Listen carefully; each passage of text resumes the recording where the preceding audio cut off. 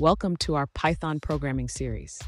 Today, we're tackling a question that many newcomers to Python often have.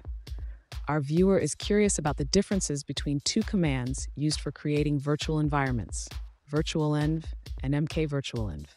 Let's explore what sets them apart and the benefits of using mkvirtualenv.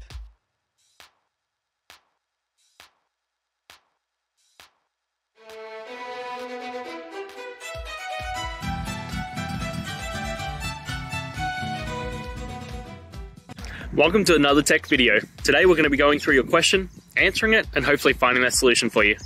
Guys, remember to stay a little bit crazy, like me, and hopefully get to that resolution. Now, let's continue on to that video. Let's start by understanding what virtual environments are in Python.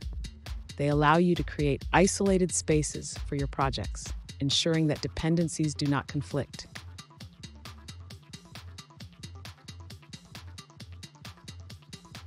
Now let's compare the two commands, virtualenv and mkvirtualenv. The virtualenv command is a standard tool for creating virtual environments.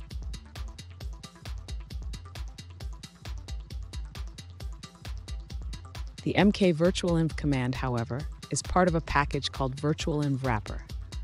It provides additional features like easy management of multiple environments.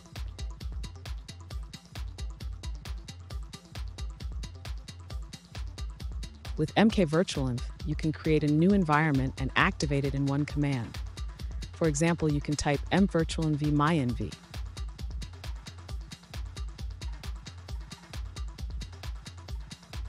In summary, while both commands serve the same purpose, mkvirtualenv offers enhanced functionality for managing multiple environments more efficiently.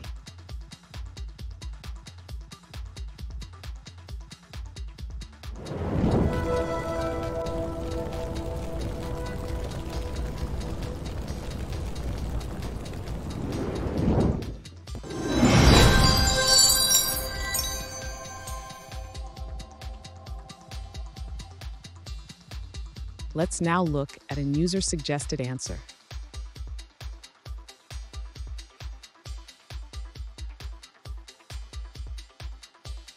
mkvirtualenv is a wrapper around virtualenv that simplifies managing virtual environments.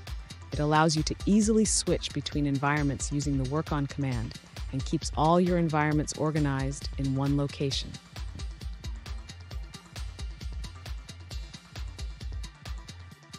And that's it. I hope that helped find the resolution that you're looking for. If it did, please hit subscribe. I really appreciate it. And until next time, I hope you have a good one. Cheers.